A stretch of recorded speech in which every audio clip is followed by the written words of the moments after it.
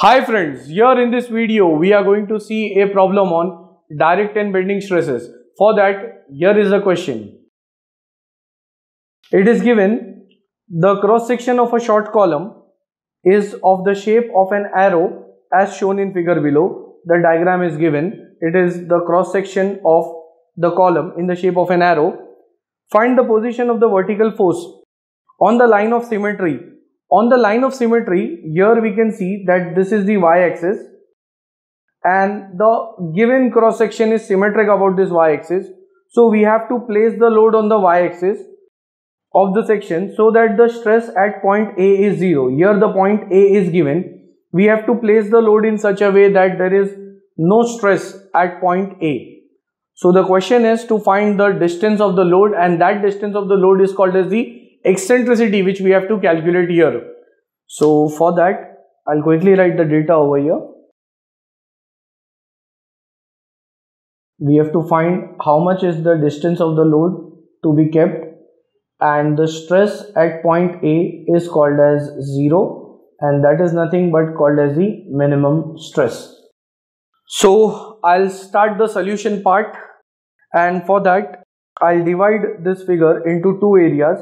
Like here, as we can see, the arrow section is made up of a square which is 100 by 100, area 1, and then there is a triangle which would be area 2. So into the solution, the first thing would be to get these values of area.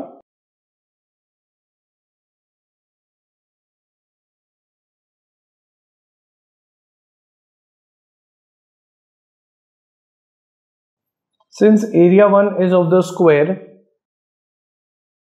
100 by 100, that is 10 into 10 raised to 3 mm square. Next, therefore, area second is of the right angle triangle, which is half into base into height. Base of the triangle is 150 and even the height is 150. So therefore, area 2 comes out to be the answer which I am getting. It is 11.25 into 10 raised to 3 mm square. After getting area 1 and area 2, I'll find the total area of the arrow section by adding both of them. So therefore,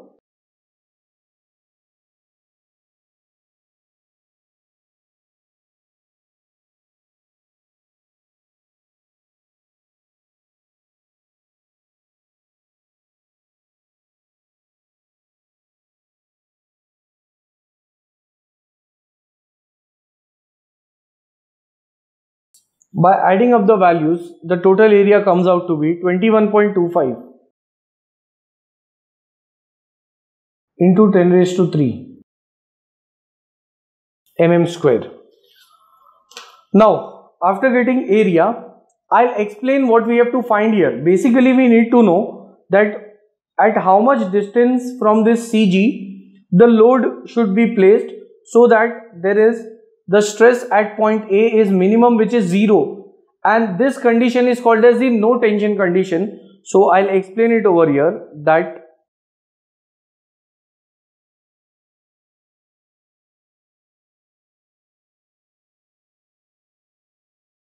for stress to be 0 at point A, that is the stress at A is equal to the minimum stress, that should be equal to 0. For that, the minimum stress is given by the direct stress minus the bending stress is equal to 0. So we have to have the condition like direct stress should be equal to the bending stress, and therefore the direct stress is load upon area, whereas the bending stress is bending moment by Z, m by Z, which is the maximum bending moment upon the section modulus. And this I have got from the flexural equation, that since m upon I is equal to sigma b upon y, so therefore m into y upon I is called as sigma b. Then this y would go into the denominator, so m upon I upon y is equal to sigma b, and this I upon y term is nothing but z, called as the section modulus by definition. So that is Z. Next, therefore, P upon A is equal to, the bending moment would be load into eccentricity. So therefore, as we see from both sides, the load gets cancelled. So eccentricity E would be Z upon A. Therefore,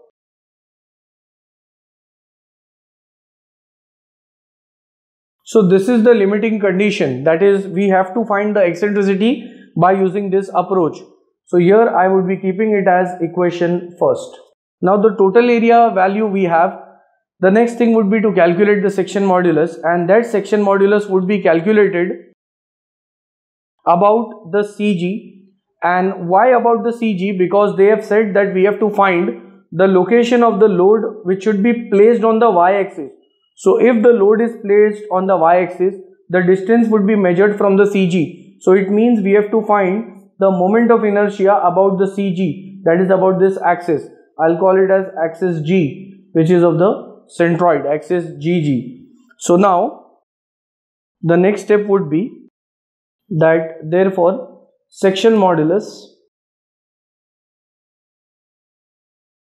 Z is equal to I upon Y, and this I would be calculating about the centroid, or we can say the center of gravity, and Y is the distance from the CG up to the bottom. Since the reference I am taking it from the bottom by keeping the axis here, this is the X axis and here is the Y axis. So this distance would become Y. So now Ig, that is the I about the centroid, is given by, I'll keep this as the second equation, and therefore Ig is Ixx1 plus Ixx2, since we are having two areas here. I'll keep it as equation third. So once we find Ig, I'm going to put the value in equation 2 to get section modulus. Putting the value of section modulus and area in equation 1 would give us the eccentricity. So Ixx1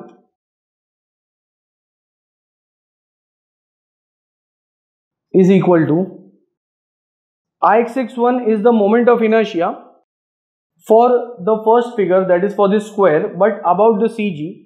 Now the horizontal axis of the square will pass at half of this height, that is half of 100. So here we can see there is clearly a gap between the CG, the axis passing through the CG, and the axis, horizontal axis for the first figure. So the distance between them is called as h1, and since there is a distance between the two axes, we have to use the parallel axis theorem. And in that theorem, in order to find Ixx1, first I'll be calculating the moment of inertia of the square about its own axis, and that is given by the formula BD cube by 12 for the horizontal axis. So Ixx1 is BD cube by 12 plus area 1 into h1 square, that is by parallel axis theorem. B and D for the square are both same, they are 100. Area 1 already we had calculated, the value is 10 into 10 raised to 3. H1 square, H1 is the height between the centroid of the complete arrow section, or the centroidal axis for the complete arrow, and then the x-axis for the first figure. So this is H1, and we can easily say that it is half of 100. So that is 50 square. On calculating this, I am getting the answer of Ixx1 as, it is 33.33 into 10 raised to 6 mm raised to 4, that is the unit of moment of inertia. In a similar manner, I would be calculating the moment of inertia for this second figure, which is a triangle, but about the CG. So I can say that the horizontal axis for the triangle is located at a distance. This is the base of the triangle. So from the base, the axis of the triangle is located at a distance of h by 3. So now we can even see that for the triangle as well, its horizontal axis is given by axis 2, 2, and the centroidal axis for the complete arrow section is passing over here. So here also it means there is a difference between the two axes, and that distance is called as h2. So again I would be applying the parallel axis theorem for section 2 as well.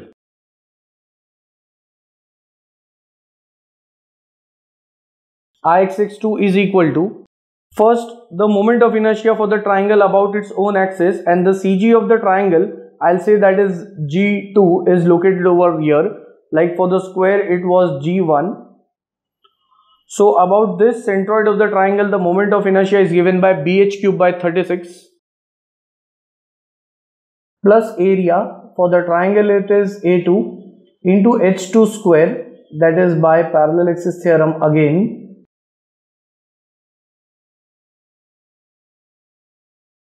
B and H are same for the triangle.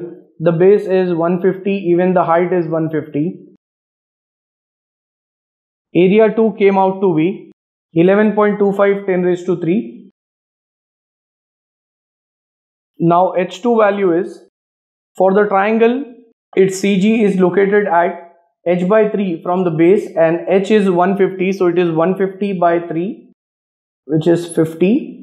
And on calculating this, I am getting the answer of Ix2, which comes out to be 42.19 into 10 raised to 6 mm raised to 4.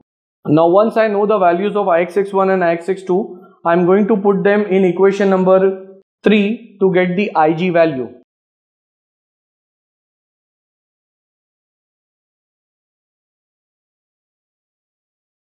Therefore total Ix6 would be, Ix1 came out to be 33.33 into 10 raised to 6, Ix2 42.19 into 10 raised to 6. Adding up both the values, that would give me Ix6,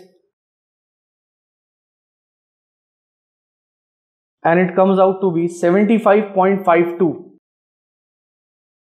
into 10 raised to 6 mm raised to 4, and that is nothing but Ig, that is the moment of inertia about the centroidal axis of the arrow section.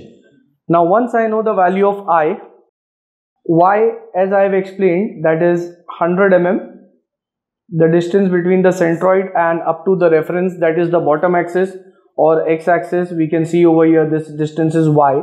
So putting I and y value in equation number second will give me the section modulus Z.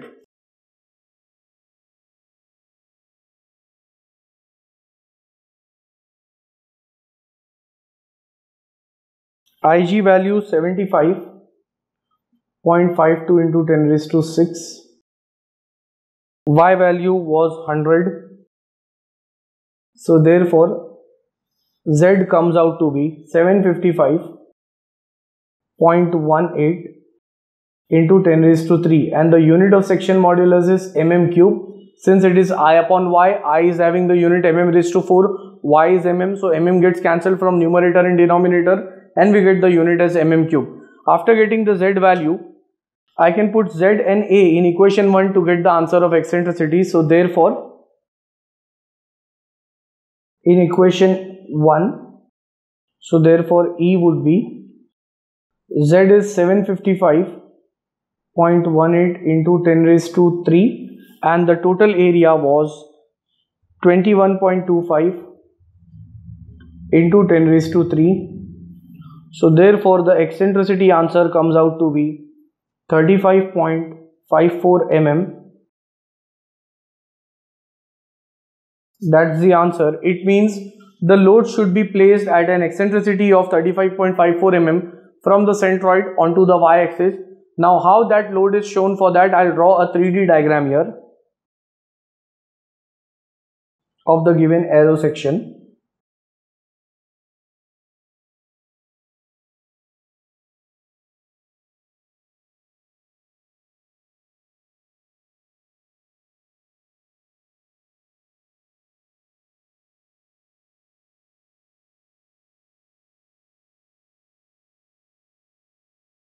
So here I am drawing the 3D section for the given arrow section to explain the eccentricity of the load.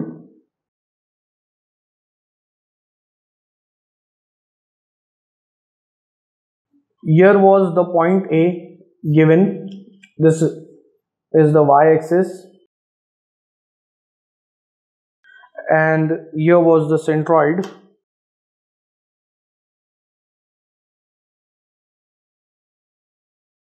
Located at point G. Now we have to place the load on this y-axis so that the stress at A is minimum or zero, as I had explained over here.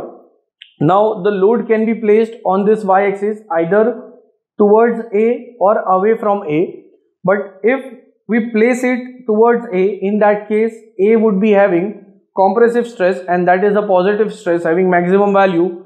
So we don't want the maximum stress at A, because in the question it is mentioned that the stress at A should be equal to 0. It means the load should be away from A, then only the stress at A would be 0. So we have to place it away from A, and the value is 35.54 mm away from the eccentricity,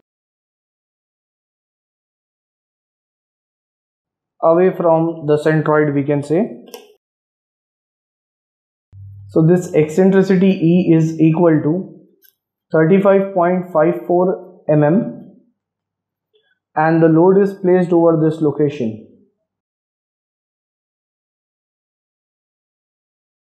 That is called as the load P.